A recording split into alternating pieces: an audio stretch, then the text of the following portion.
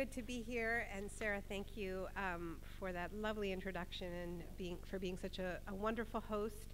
And I want to thank the Center for Sustainable Environment and everyone else at Franklin and Marshall College who's made my visit possible. I was telling Sarah this is my first speech after the summer break, so if I'm a little creaky, bear with me. There's much to discuss, as Sarah mentioned.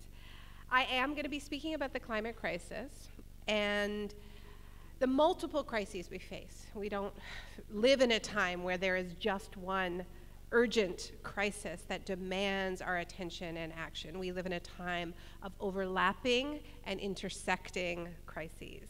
And so one of the things I want to talk about is how we can get out of the frame of our single issue silos and some idea that these crises are competing with one another for our scarce attention and activism, and try to reframe these crises as a singular crisis, in fact, that we need to respond to together.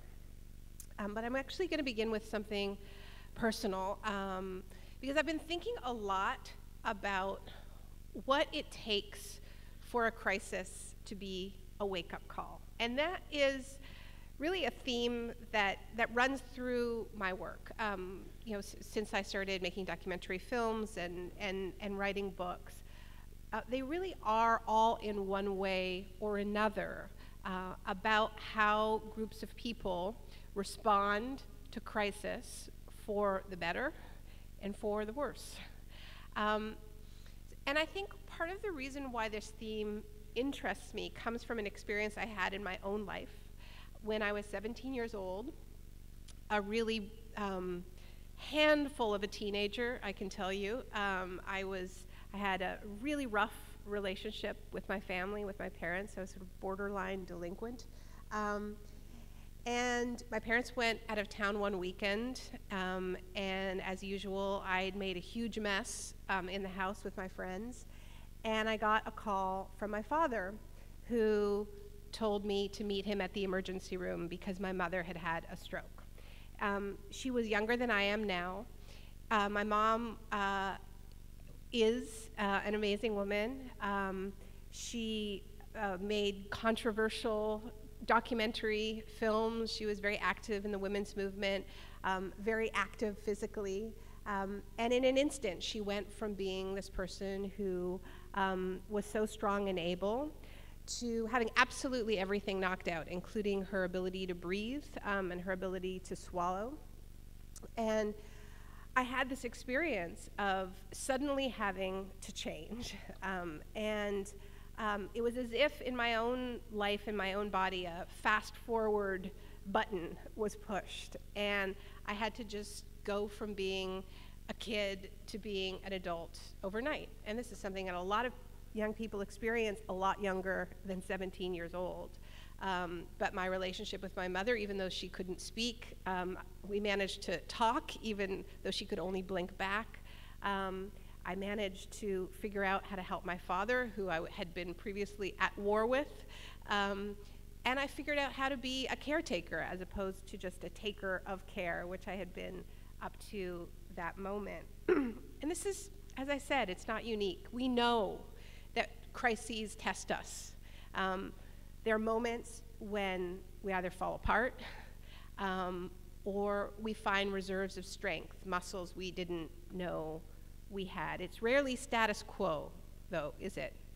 It usually goes one way or the other when we have those big tests. And that is true, I believe, for societies as well, when societies are confronted with shocking events that rupture the sense of who a society thought they were, right? A shock is not just something big and bad happening, it's something big and bad happening for which a society does not have a narrative, a story, right? That's why for a lot of white people in this country, Trump's victory came as a shock. A lot of liberal white people, and for a lot of people of color in this country, they say, well, we're not shocked.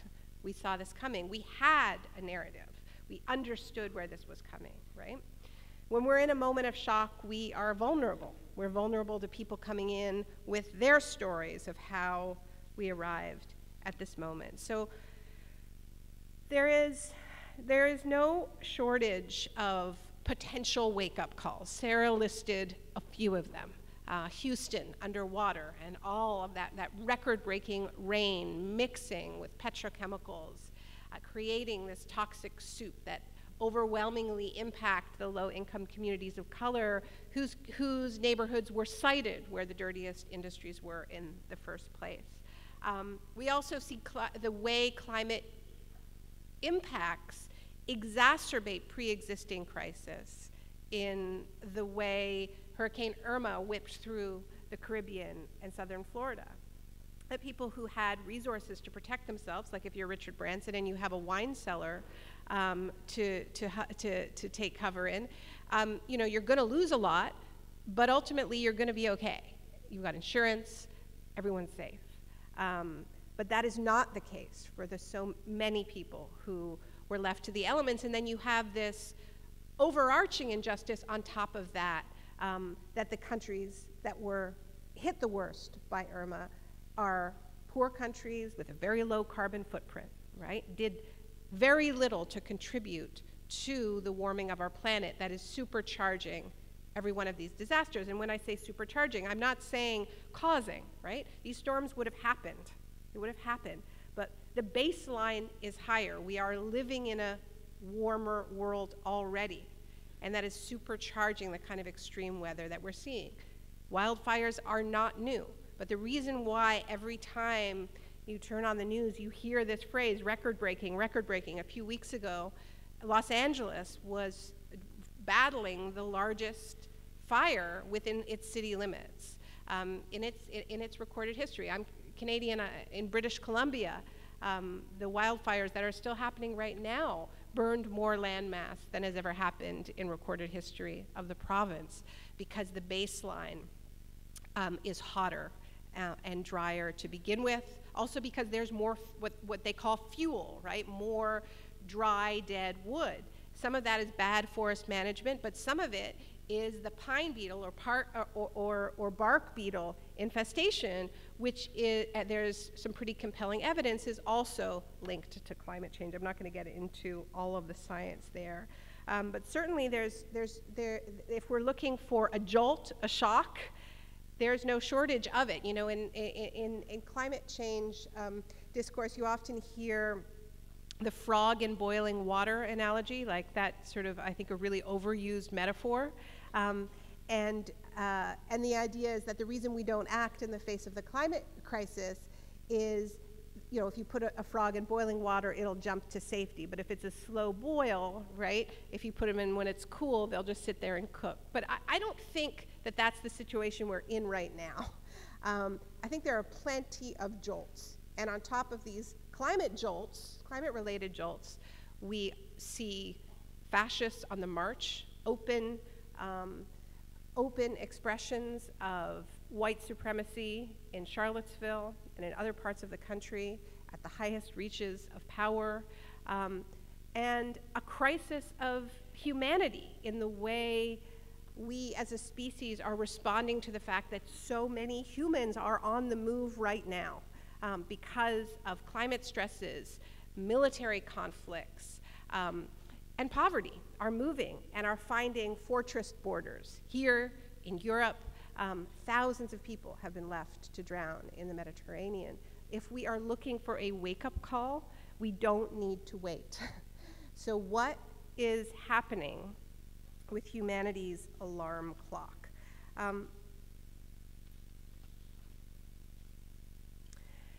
There are precedents of responding to climate change differently than the way we are responding to it right now. What we are seeing so far is an example of what I wrote about in my book 10 years ago, the Shock Doctrine. Right? What the Shock Doctrine chronicled was how, over the past 40 years, when there have been large-scale shocks, a market crash, for instance, a war, and also weather-related shocks like Hurricane Katrina. What we've seen again and again is in the shock and confusion and disorientation that necessarily follows an event like this, there has been a very concerted strategy on the right to move in to that disorientation and push through very radical pro-corporate policies that further divide societies, further enrich elites.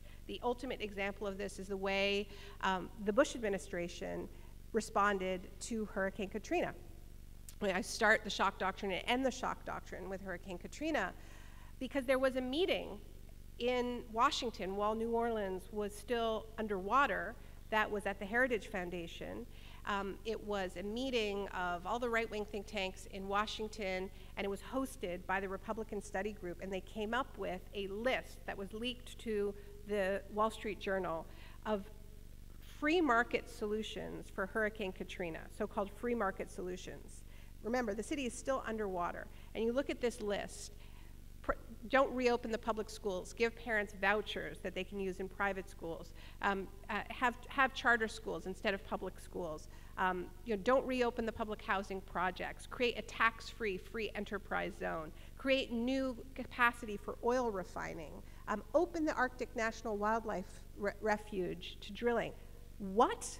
This is a response to Katrina, a crisis that was created through the collision of heavy weather and a weak and neglected public sphere, and overlaying it all systemic racism, and the so-called solution is to burn more oil and attack the public sphere altogether. But if you look at that list now, you can put a check mark next to almost every single one of them, and the name at the end of that list is Mike Pence, because he was chair of the Republican Study Group at that time. So what are we seeing? More of this.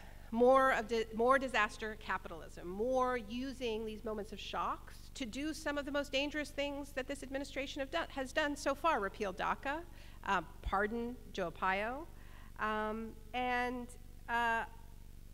as Irma was descending, and when it looked like it was going to be at its maximum danger, 6 million people in Florida were under evacuation orders, and it really looked like it was going to rip through that state. Trump chose that moment to tell his cabinet that this was the moment, in his words, to speed up tax cuts.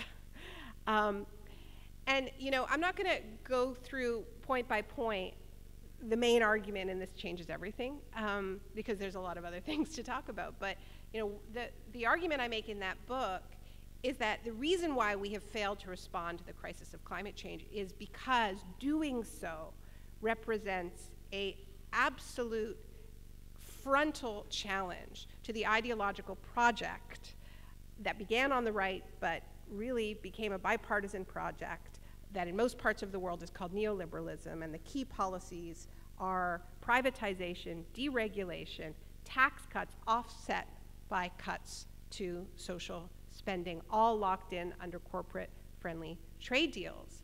Now, if it is your religion to advance this very profitable ideological project, then you've got a problem when it comes to climate change, because you don't need to cut taxes when you see a hurricane that is going to leave you with a multi-billion-dollar bill. That is the moment to increase taxes, if anything, on the wealthy. It is the moment to cut carbon, which requires exactly the kinds of regulations that Scott Pruitt has waged war on at the EPA. This is why we haven't acted, not because we can't act, not because there are no policies, but because this particular economic project is at war with the things we need to do, the most basic things. Invest in the public sphere to transition to 100% green energy. Invest in public transit. We're cutting all of these things. We're doing the opposite, right? So we are seeing the shock doctrine so far in response to these disasters. We shouldn't be surprised. There are many more examples of it. Right now in Puerto Rico lost power on a massive scale, even though they weren't hit by the worst of Irma. But that is now being used as the argument for why Puerto Rico's electricity grid should be privatized, right? So this is another example of the shock doctrine. So we also know that there are different ways of responding to crisis. And in fact, the argument I made in the Shock Doctrine is that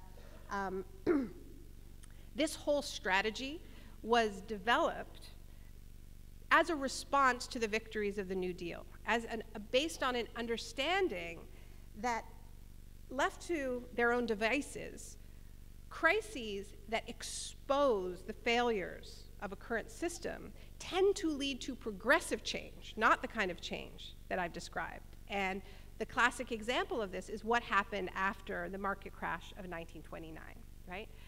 Deregulated capitalism, laissez-faire capitalism collapses. You've got stockbrokers jumping out of windows. You have millions of people being pushed onto the breadlines. And you have a very organized population that demands change. And it is in this context that huge social program victories are won, like Social Security, the attempt to weave a social safety net so that people are never so precarious enough. It is never, again, it is never possible to slip through the cracks in the way that we saw in the 1930s. We also saw the huge investments of the New Deal in this period, major investments in public housing, in electrification. And we saw serious banking regulation, exactly the stuff that Bernie Sanders was promising to bring back. Laws like Glass-Steagall, which broke up the banks, broke apart the investment banks from the savings banks. So that was a crisis that served as a wake-up call, it would seem, right? People were shocked, oh my God, we have to fix this. But it's more complicated than that, because it was a crisis that unfolded at a very specific time in history. And I want to be clear that the New Deal was not in any way perfect. African-American labor was systematically excluded. Women's labor was systematically excluded. But if we look at the legacy of the New Deal, as well as the legacy of the kinds of investments that were made in the aftermath of the Second World War, another kind of crisis, we see where the social safety net came from. We see where so much of what is being dismantled now and has been under attack over the last 40 years, where it came from. So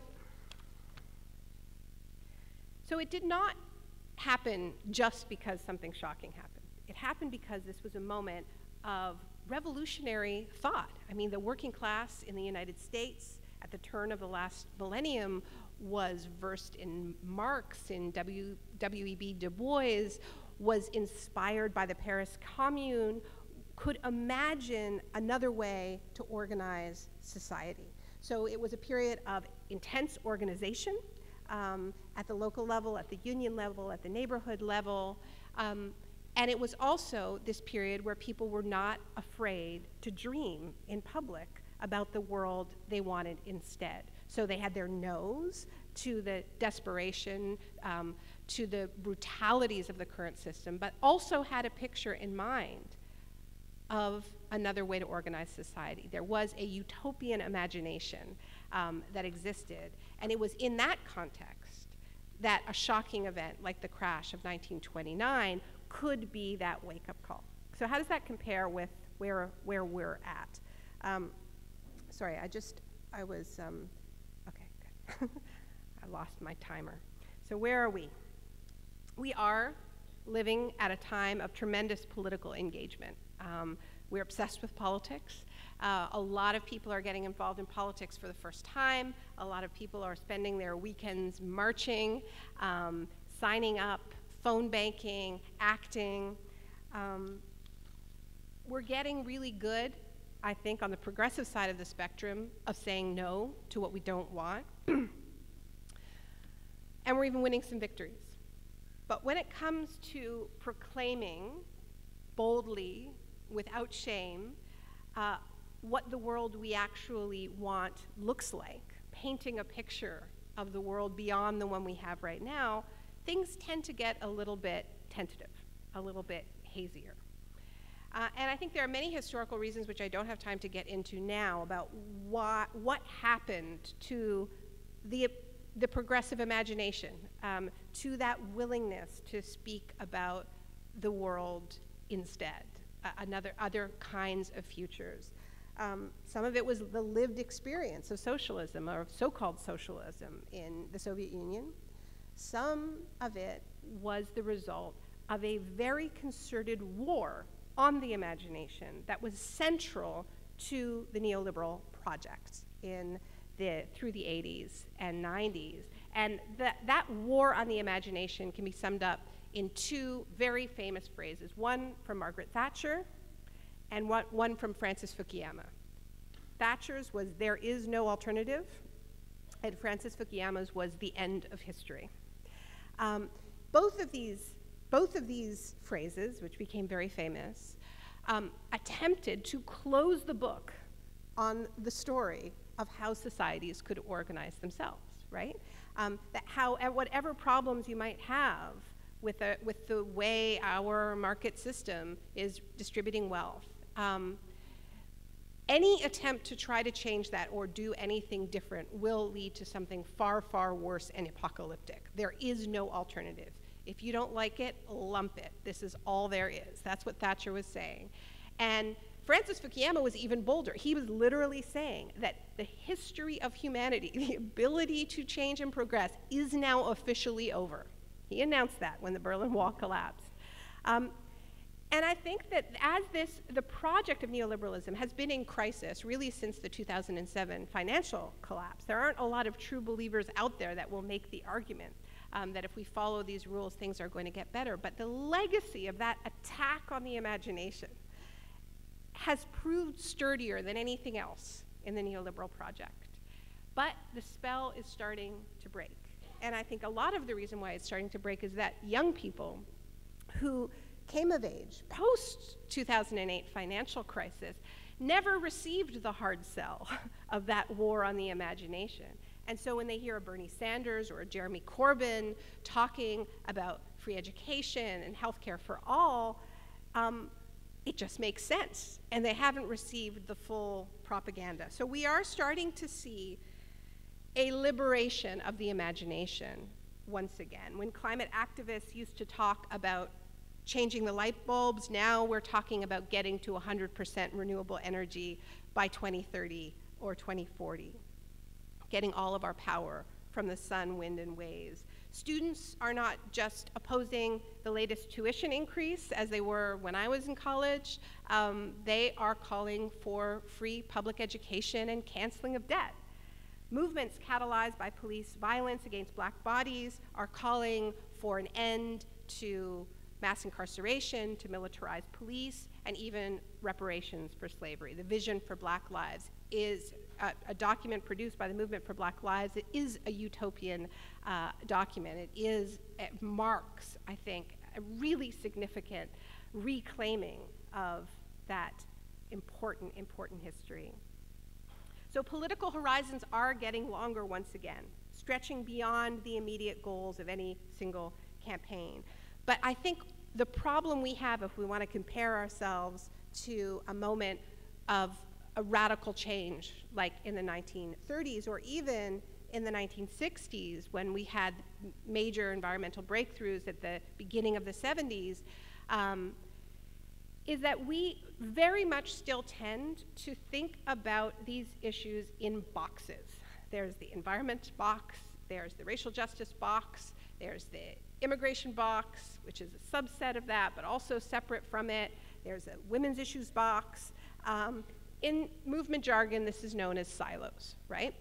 And so even if intellectually organizers fully understand the intersection between economic inequality and racial justice, the legacy of neoliberalism has placed people into organizations, professionalized NGOs, that keep us in our boxes, right? So we can understand something intellectually, but we're working within a system that has created disincentives to making connections.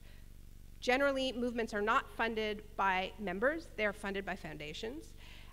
They're funded by foundations that want deliverables. They want to know that their money led to a very clear win, which encourages movements to organize themselves around so-called winnable goals, right? So thinking small and winnable rather than big and systemic.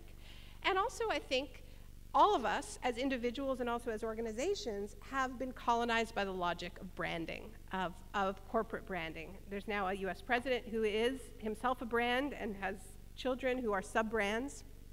But it's not just Trump. You know, what I say in No Is Not Enough is that Trump is really just a mirror being held up to society in so many ways, this exaggerated forms of so many of these dangerous trends. So many environmental organizations have to act like brands, right? So the problem with brands is that they're proprietary, right?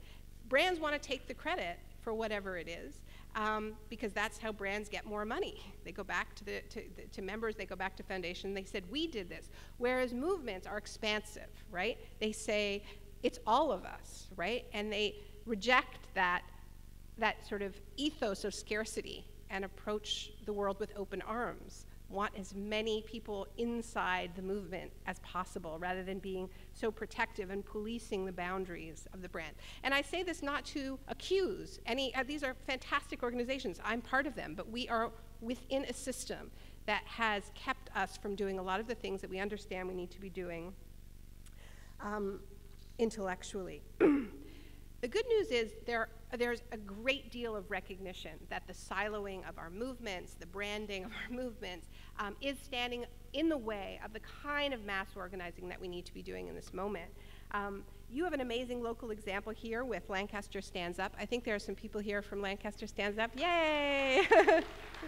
Yeah, and which is an amazing project of building new alliances, getting people out of their silos, identifying common ground, the threads that connect movements. I think there's some flyers that are circulating about an upcoming forum this Saturday with congressional and municipal candidates, so I'd urge you to get involved.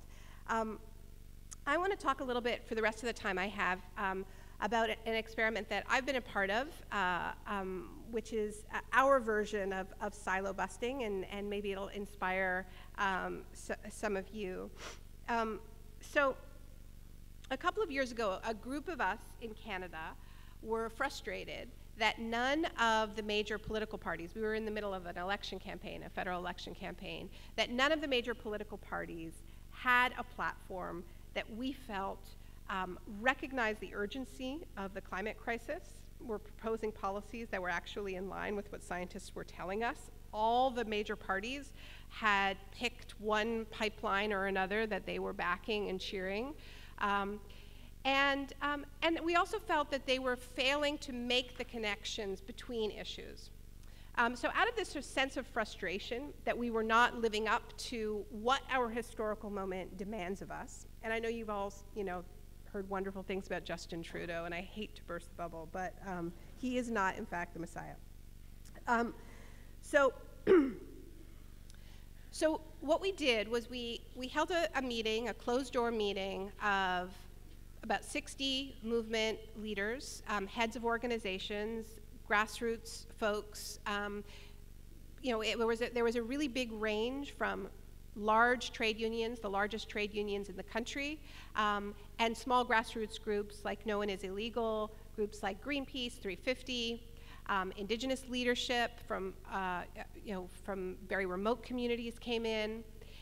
And we did something that we realized we'd never done before, which is we made space to dream about the world we want. Now, this group of people had come together in different configurations, or at least their organizations, but they had always come together in coalitions of the no, come together to say, we all don't like this trade deal, or we all really don't like this piece of legislation that is filled with cutbacks. We all agree on that.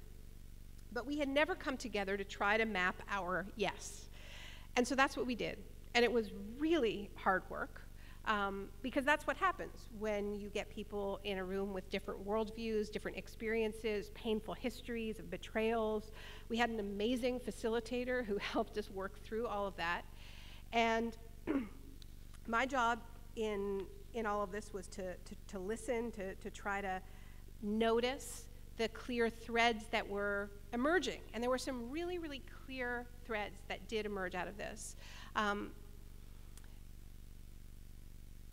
One was that we live in a system that is based on endless taking and extraction, as if there are no limits and as if there are no consequences. And this is true of the way we treat the earth, and it is also true of the way we treat workers' bodies, and it is also true of the way we treat our shredded social safety net. We take and we take and we take as if there is no breaking point.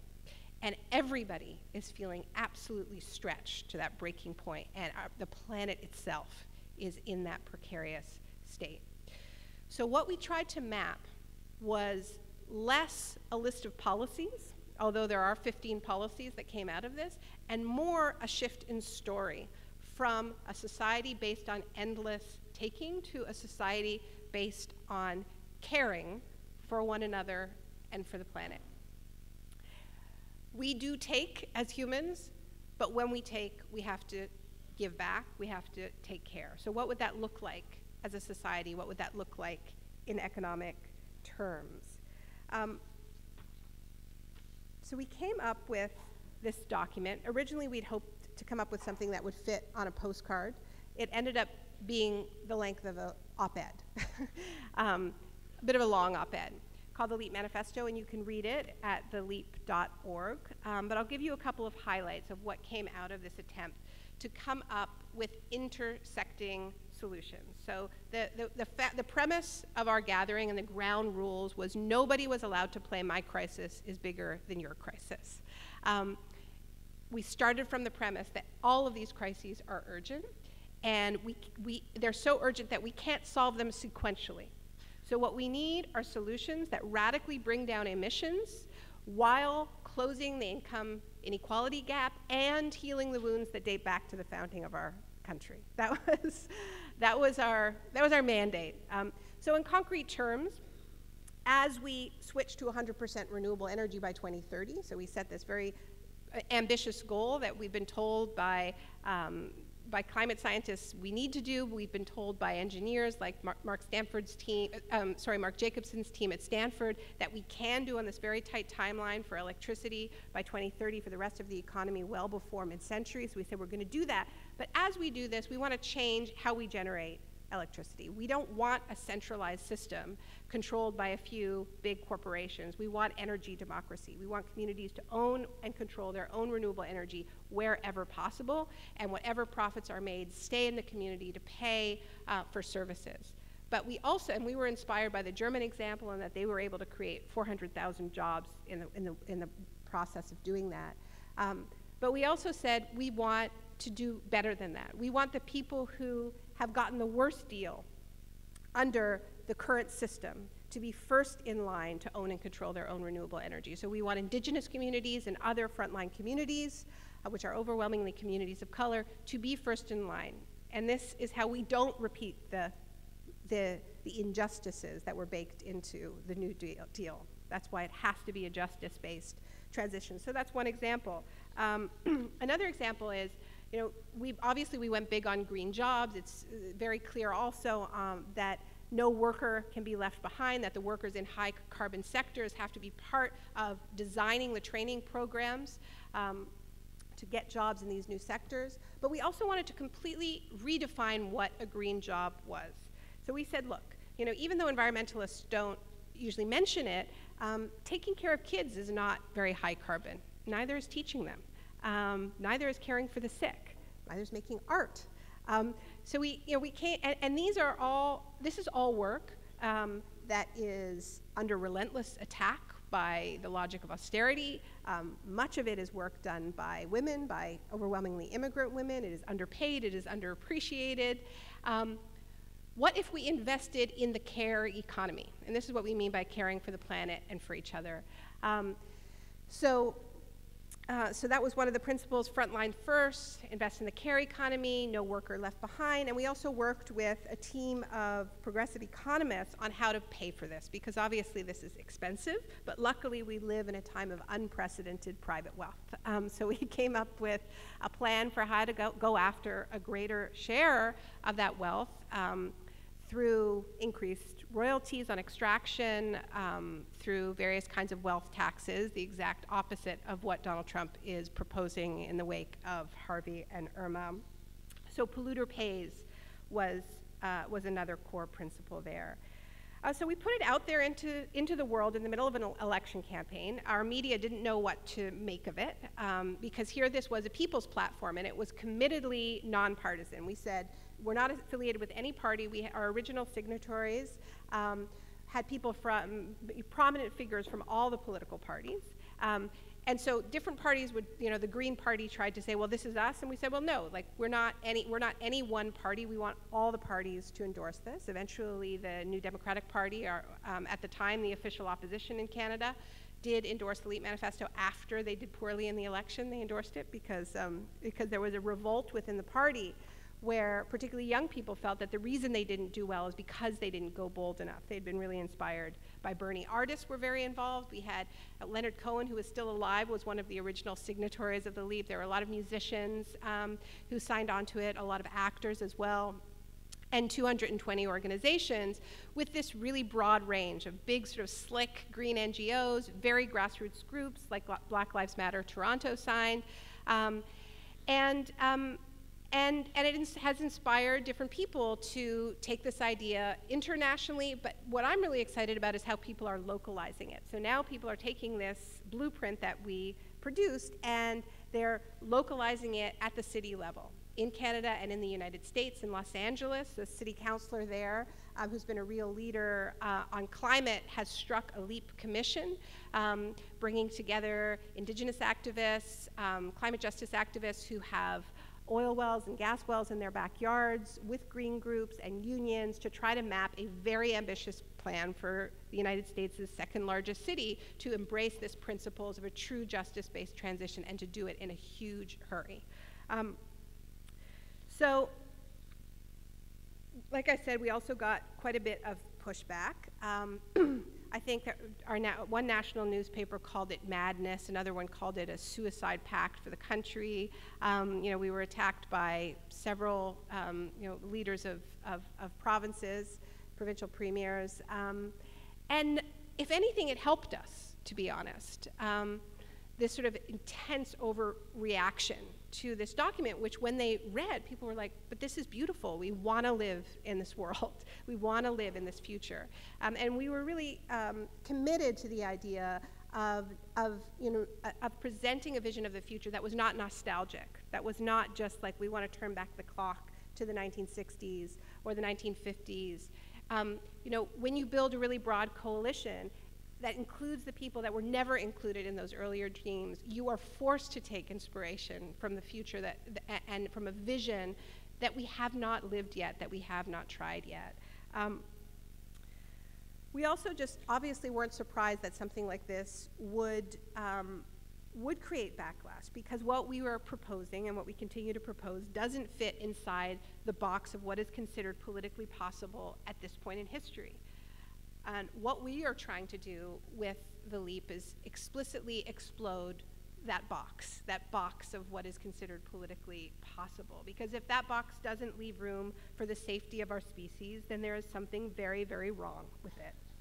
If what is considered politically possible today consigns us to a future of relentless climate chaos tomorrow, then we have to change what is politically possible. We live in this time of multiple overlapping crises. All are urgent. We are not going to pick and choose and play some kind of oppression Olympics. We need to map ways to do it all at once. I know from my own life, and I know that many of you must know from your lives, that crises test us. We either fall apart or we grow up fast, finding new capacities and strengths we never knew we had. Crises can transform us if we let them, if we listen. Every alarm bell in our house is going off. It's time to listen. It's time to leap. Thank you.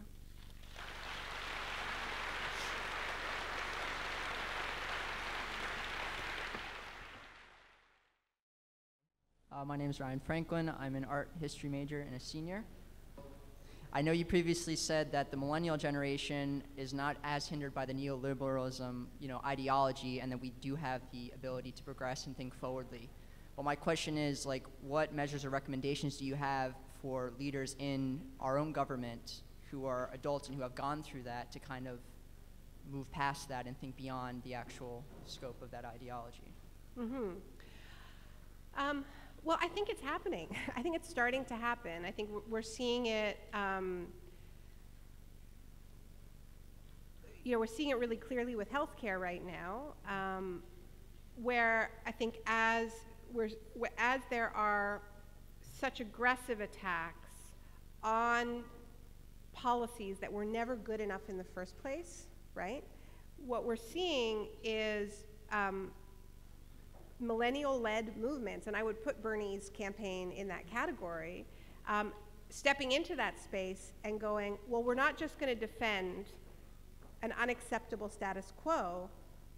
Now we're going to go for what we really want, right? And so we're seeing that now with the Medicare for All bill that Bernie just introduced and has now been endorsed by everybody who is being talked about as a possible contender in 2020. That's huge. I mean, to have Cory Booker endorse that, with his ties to the insurance industry, I mean, marks a major change. The Democratic Party is being changed by millennials from below. It may not get changed enough, but that is happening. And we see it with the Corbyn campaign in the UK, where, what he introduced in the last election was this very powerful platform.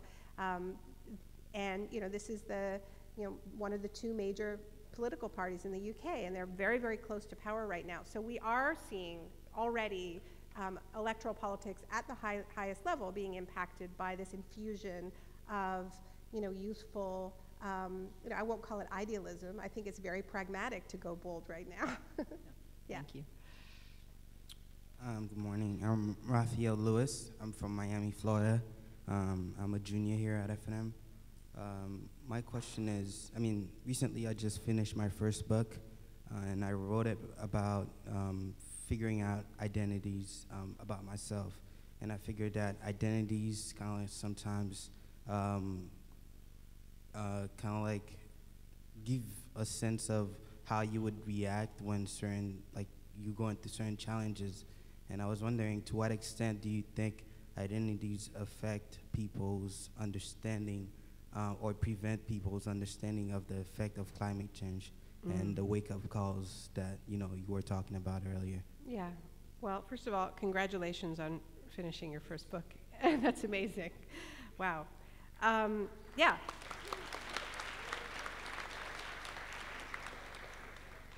I think it's a huge influence, and it's hardest for us to absorb information that challenges our core identity, right? And when you look at the data on where climate change denial is, right? It's incredibly concentrated on the right. Among Democratic voters, upwards of 80% of people recognize that climate change is happening. And I think that number is going to go even higher after this summer.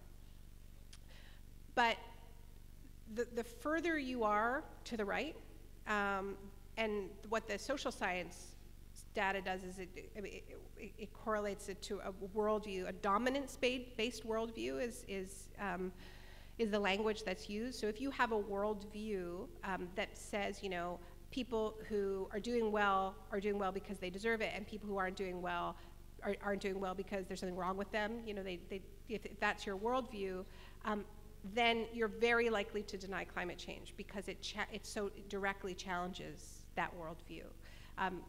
So people build their identities around lots of things, including a sense of that whatever they have because they deserve, right?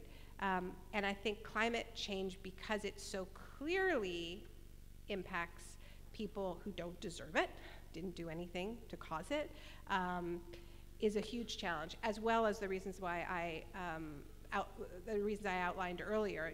From an ideological perspective, the kinds of policies that would be needed in terms of regulation and taxation is such a huge challenge to that identity that they'd rather deny the science, and no event's going to serve as the wake-up call.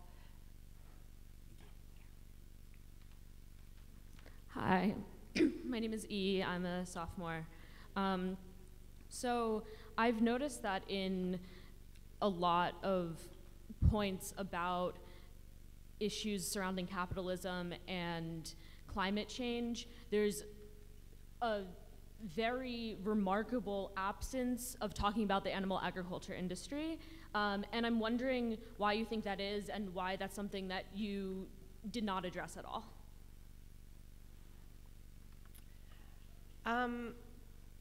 Yeah, I mean, I don't think that there's as much of a reticence as is sometimes suggested. I mean, I think that the data is really clear that energy is the biggest producer of fossil fuel, of greenhouse gas emissions. It's not agriculture. There's some bad data out there. And so I'm often confronted by people who have gotten their information from a film called Cowspiracy, and I can send you an article that explains exactly where that data comes from and what the problem is, because that film says it's the number one. It's not the number one, but it is the number two, so it's still huge, right? So I'm not making an argument that it's not important, but I am making the argument that, you know, I don't think there is a conspiracy. I think the reason why there's been this emphasis is because it is the largest, but I also think that it's hard to see how you legislate vegetarianism, right? And so I think that this idea that it's going to all just be sort of voluntary is not going to bring emissions down fast enough. So I think there's been a concentration on areas where we see policy possibilities that could bring emissions down very, very quickly. But agriculture is absolutely a huge piece of it, and not just animal agriculture.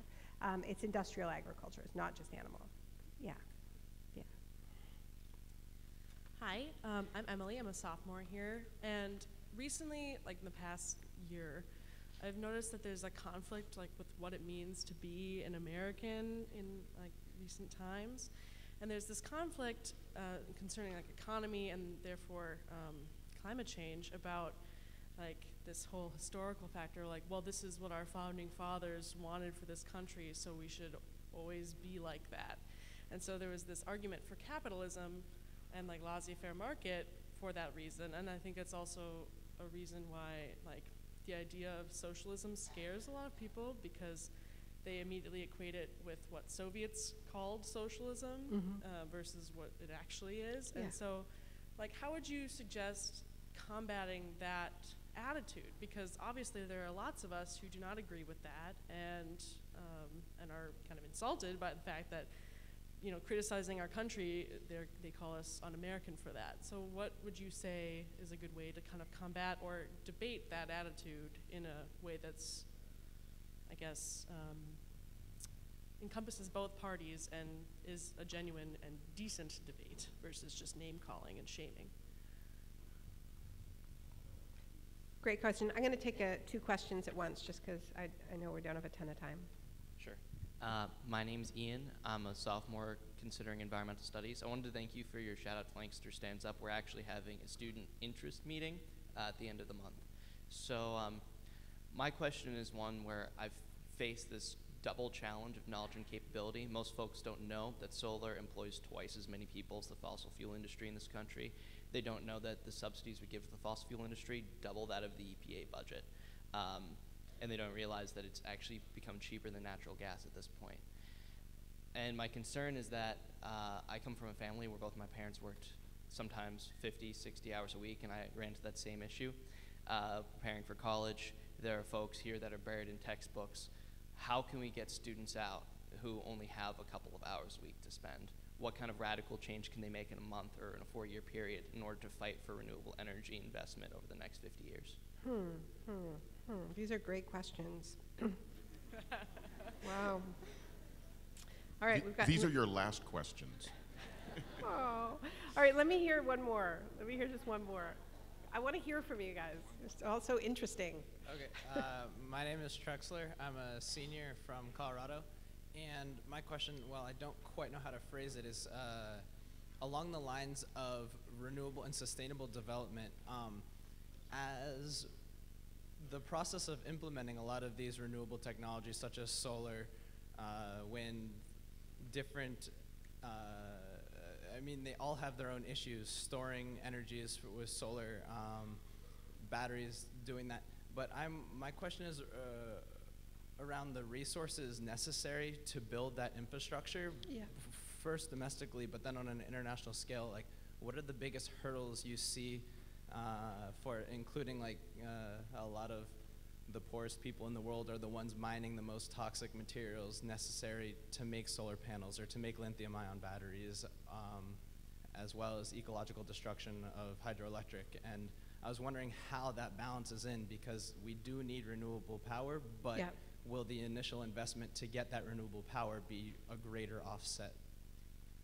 Yeah, so these are all great questions. I don't have enough time to answer them because I'm getting I have 2 minutes from what I can see.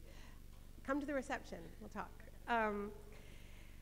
So there's no doubt that in addition to what you're saying, you burn fossil fuels to get off fossil fuels. I mean, we're talking about a sort of a New Deal levels of investment, and when you have a society built on fossil fuels, you're going to burn a lot of fossil fuels to get off fossil fuels, and these are not non-extractive industries. I mean, they are renewable in the sense that their inputs are renewable in terms of wind, water, and wave, but the basic materials, you know, you get them through mining, and you get them through some pretty dirty processes, as you say.